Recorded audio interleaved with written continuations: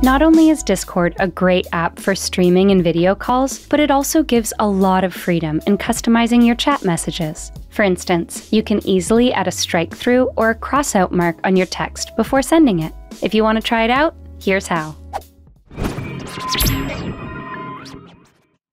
Simply go to the channel or conversation you want to send the message to, and type in 2 tildes at the beginning and end of your sentence. Usually, the tilde symbol can be found beside number 1 on the top of your keyboard. Your text will change before you even send it, and you'll see the strike through or cross-out line on your message. Quick and easy, right? Now you can use this method whenever you're chatting with friends or family.